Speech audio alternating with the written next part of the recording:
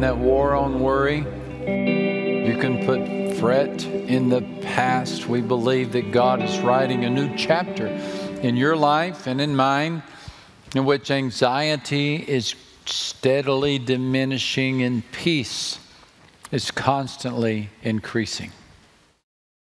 God has a remedy for our anxiety, a prescription. And that prescription is found in the book of Philippians, chapter 4. The words are going to appear on the screen. Some of you have the passage memorized.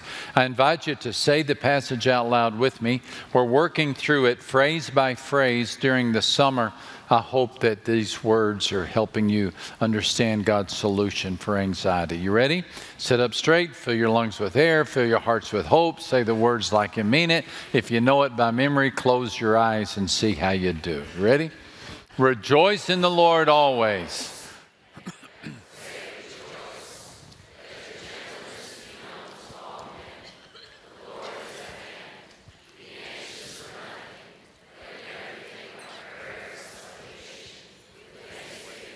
Make your requests known to God. And the peace of God, which surpasses all understanding, will guard your hearts and minds through Christ Jesus. Finally, brethren, whatever things are true, whatever things are noble, whatever things are just, whatever things are pure, whatever things are lovely, whatever things are of good report, if there is any virtue,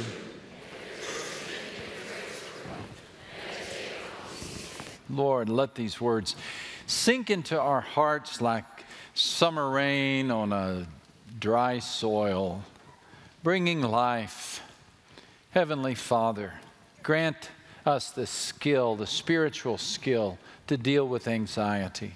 We know, Lord, that anxiety comes with life, but it doesn't have to take our lives. And so, Heavenly Father, we pray that we could rejoice in you, that our gentleness could be evident to everybody, we could be aware of your presence, that we could make all our requests known to you through prayer and supplication with thanksgiving in our hearts, and that we could anticipate the peace of God that surpasses all understanding, and that we would meditate upon the things upon which you want us to meditate. Thank you, Lord. Forgive our speaker, his sins are many, and help us to see Christ, just Jesus. Through Christ we pray. And all the church said, well, the next time you find yourselves discussing the unsung heroes who have saved the world, put this name on your list, Vasily Arkhipov. In 1962, Vasily Arkhipov was the chief of staff for 4 Russian submarines that came within a trigger squeeze of destroying the world. The 4 vessels were a part of the Soviet Northern Fleet. And they set sail in 1962 under the cloak of secrecy. The Soviet commanders gave each submarine captain a set of secret instructions that he was to open only at sea. The crews assumed that they were being sent on a training mission off the Siberian coast. They were to learn that they were actually directed to race 5,000 miles to the southwest to protect the city of Havana, Cuba.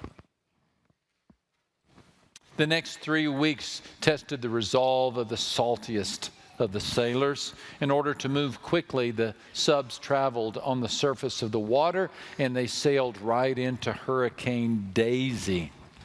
50-foot waves left the men nauseated and the operating systems compromised. Then came the warm water. These subs were designed for the polar waters off the coast of Russia. They were not prepared for these tropical climates. They did not have cooling systems adequate to maintain a comfortable temperature. Consequently, some of the subs reached temperatures inside of 120 degrees. Crewmen battled the heat, claustrophobia, and by the time they drew near to the coast of Cuba, you could say they were anxious. They were troubled. There was stress. Then came the unexplained and cryptic instructions from Moscow, not to protect the city of Havana, but to patrol, of all things, the coast of Florida. They entered American waters, and as soon as they did, the American fleet came down upon them. On October 27th, they realized they were surrounded by a dozen American ships, and they had to make a decision. The Americans began setting off depth charges. The Russians thought they were under attack. This is when the captain lost his control. The Soviet captain of the 4 submarines gathered his officers in his quarters, and he made an announcement that went like this: "We are going to blast them now. We will not disgrace our Navy." What the Americans did not know about these 4 submarines, and what I have not told you, I've been saving it for now, is that each of these 4 submarines carried a nuclear warhead. Each warhead sufficient enough to blow up an American city. The captain gave the command to launch the warheads just miles from the Florida coast. Had it not been for Vasily Arkhipov, who knows what would have happened? But he spoke up. Remember, he was the chief of staff. He invited the captain to step to the side. Vasily Arkhipov is remembered as a slightly older man, soft-spoken, well-respected. He asked for a few minutes with his superior, and with all respect, he asked him to reconsider the command that he had just given. Wouldn't it be wise for us to see what the Americans have in mind? And he convinced the superior to allow the ships, the submarines, to come to the surface. And there they were greeted by the Americans. They weren't taken captive. In fact, we will never know what the Americans intended to do, because within a few hours the submarines dove and were able to slip back out and go all the way back to Russia, where this story was kept under wraps until 2002. And more than one historian has hailed Arkhipov as an unsung hero. The director of the National Security Archives said, "The lesson from this event is that a guy named Vasily Arkhipov saved the world." Now, why do I tell you this story? You're not going to spend 3 weeks in a sweltering Russian sub, but you may spend 3 months carrying a heavy load in a semester. You may spend a difficult year sailing into the difficult winds of a difficult economic situation. You may spend months at the bedside of a sick child or an aging parent. You may spend a series of weeks battling this sense of anxiety. And you will be tempted to press the button, not on a nuclear warhead, but on your anger, on your emotions. You will be tempted to release into the atmosphere a series of accusations or bitterness or anger. And you could possibly do harm to others as a result of your anxiety that has gone unchecked. I wonder how many of you have suffered at the hands of someone's unbridled anxiety. And I wonder how many disasters have been averted because somebody like this unsung hero was able to keep their calm while the rest of the world was losing theirs. The Apostle Paul has a phrase for this ability. In fact, if you'd like to fill in the blanks, we're going to look at the exhortation of Paul. He urges us to be contagiously calm. Contagiously calm. Let your gentleness be made evident to all. This word gentle literally means level-headedness, clear thinking, under control. Not a person of panic. The opposite would be the one who overreacts, who flies off the handle. The idea here is of a person who reacts in a calm fashion in a difficult season. It's a calmness, a tranquility. And the apostle says, let your gentleness be made evident to all. In other words, let your life issue a calm spirit that people notice. Don't we love the person who is contagiously calm? Just as fear is contagious, so is tranquility. And you love that person at work who always keeps a cool head while everybody's losing theirs. You love that person in the football huddle who says, now let's just settle down, guys, we'll be okay. You love that person at school who says, I know the principal's in a bad mood, but we're going to be all right. You love that person who steadies the ship, who calms everything down, who settles the family down, who settles the company down. This is the person who carries a spirit of contagious calm. Just as fear is contagious, so is faith. So I'm hoping that you'll catch a case of faith and that you'll spread it everywhere you go, this contagious calm. So where do you catch a case of calmness? Well, the apostle says you catch it as you come to understand that the Lord is near.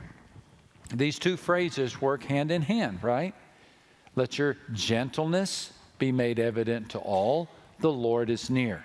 So as we come to an understanding of the presence of God, there is a calmness that happens.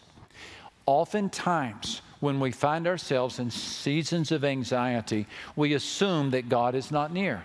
Or if God is near, He doesn't care. We interpret the presence of problems as the absence of God. That's mistake number one. It's the most common mistake. When you're lying in a hospital room, when you're walking into a divorce court, when you're dealing with a season of stress, you're assuming that God is not near. That creates then a cycle of anxiety because number one, you have the problem, and then number two, you got to face it by yourself. It's one thing to have the problem, but to be all alone with the problem, that makes things worse.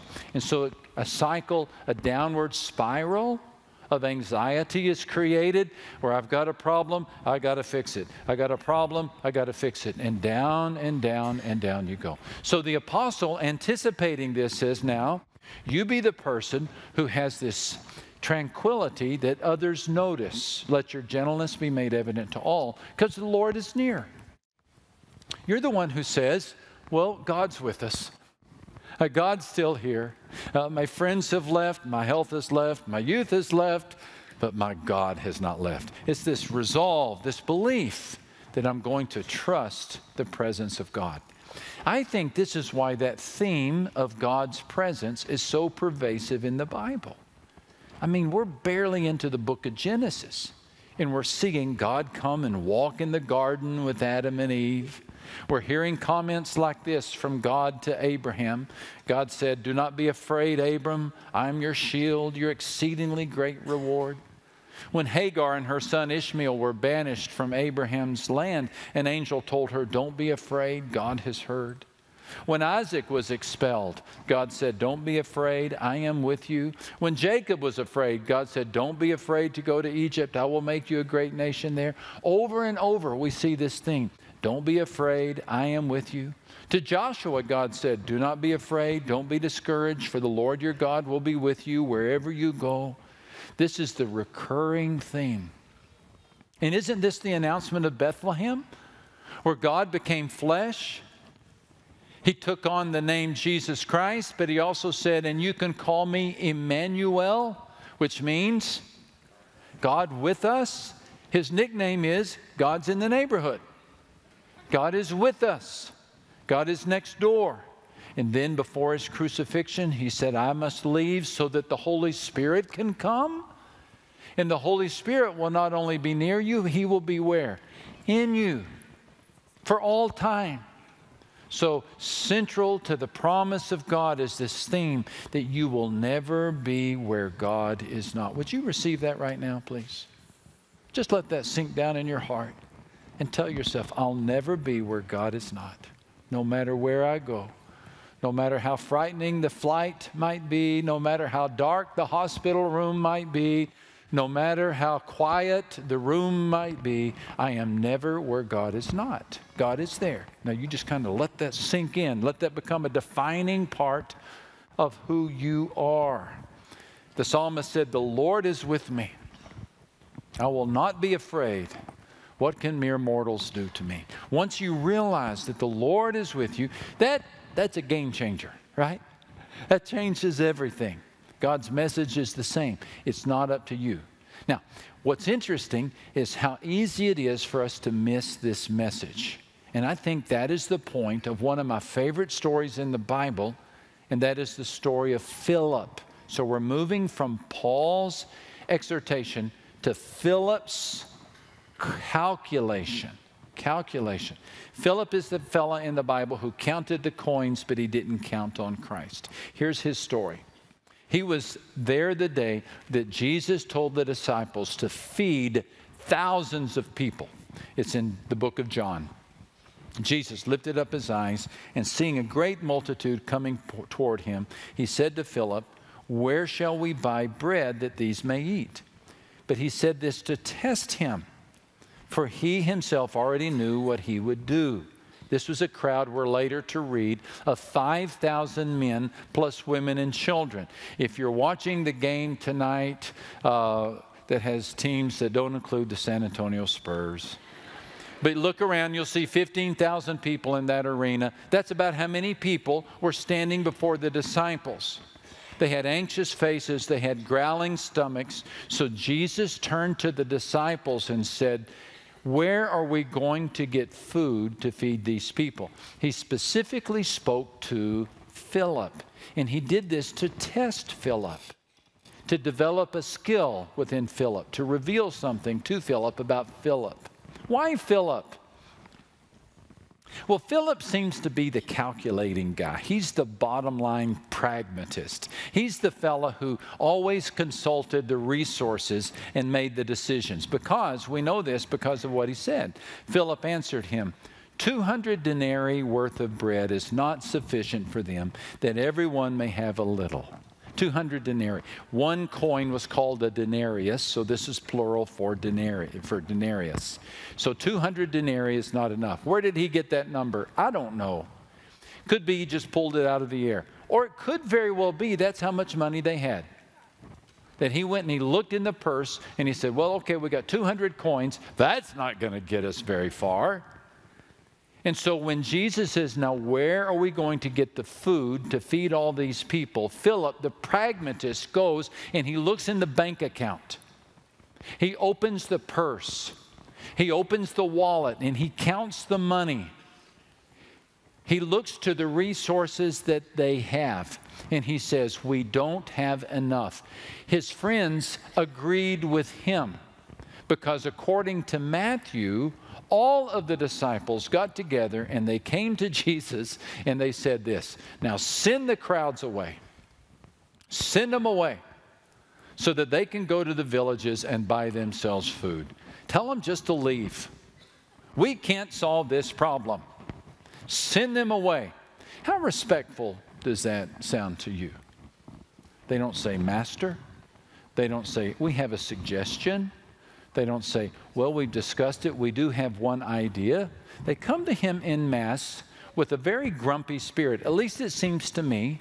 And they say, now here's what you need to do, Jesus. And they tell the Son of God how to handle a problem. Send them away. Tell them to get lost. We've looked at our provisions. We've looked at the problem. There aren't enough provisions to handle the problem. So take this problem and tell them to leave.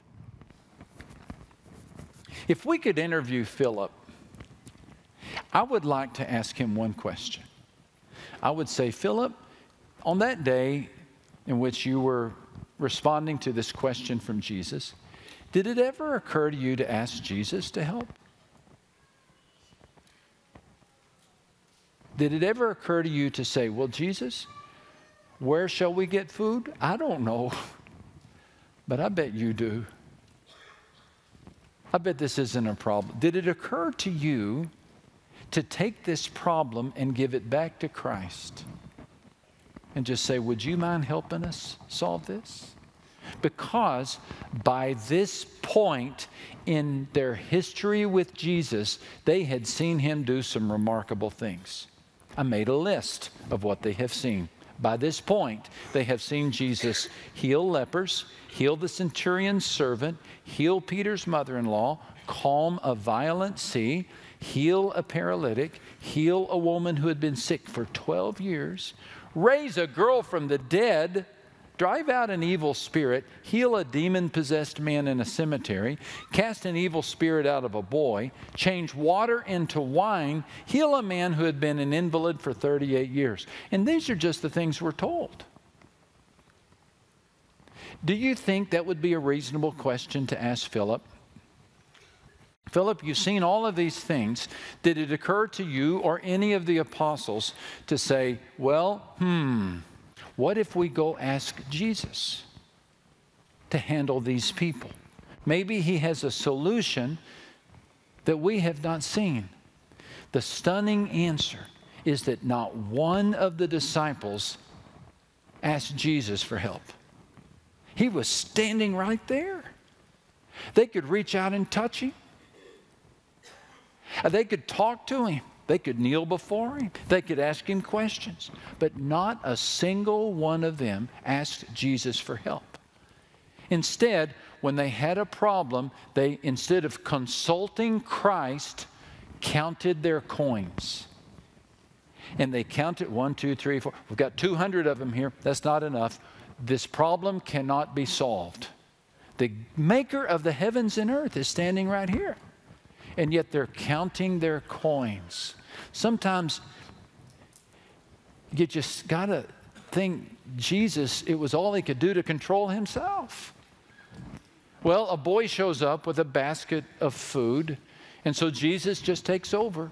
Jesus said, have the people sit down. There was plenty of grass in that place, and they sat. About 5,000 men were there. And they took the loaves, gave thanks, and distributed to those who were seated as much as they wanted.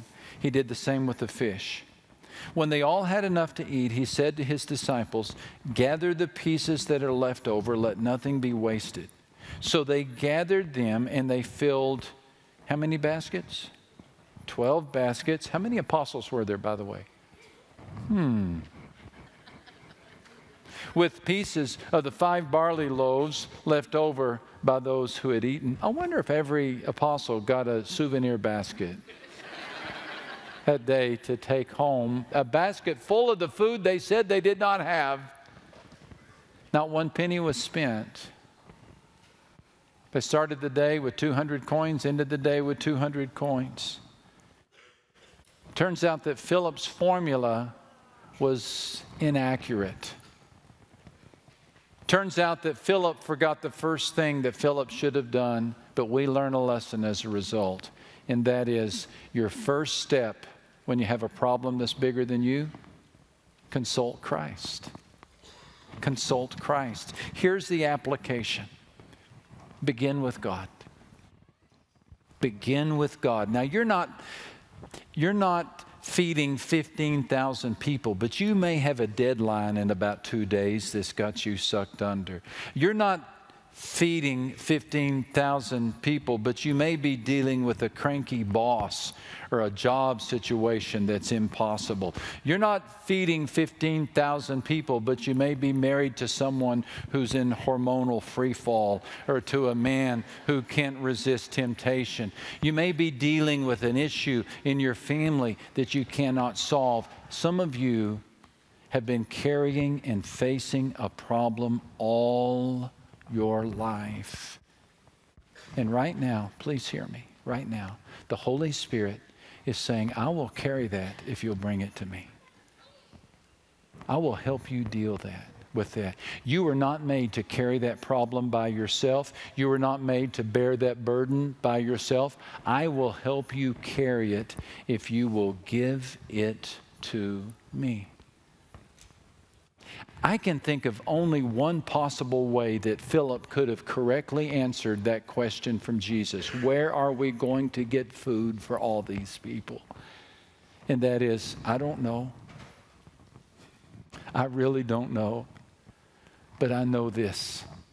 I know you can. I have seen what you can do. I have seen what you can create. I have seen the way you can talk to a storm and call forth the dead. I have seen you at work, and I'm going to trust you. You tell me what to do, Jesus, I'll do it. There is a bakery down the street. I don't know. Maybe they can do something. You send me there, do the work, I'll collect it. But I'm going to trust you because I don't think you would give me a job without giving me capacity to do it. You tell me to do it, then I believe you're going to make provisions, and I'm going to trust you for those provisions. I think had Philip said that, he would have passed the test. Is God testing you? What's your problem? What are your provisions? Do you have a problem that is greater than your provisions? If you do, now you know what to do. Rather than say, I don't have the provisions for the problem, I don't have patience for the people, I don't have wisdom for the question, I don't have a solution for the challenge. Rather than focus on what you don't have, turn your attention to the one person who is near. And let your gentleness be made evident to all, because God is near.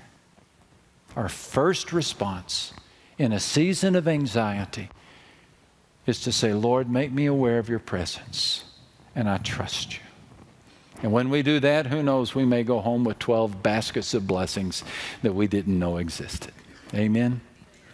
Lord, would you please help us to receive your teaching today in such a way that it really does change the way we handle the challenges of life.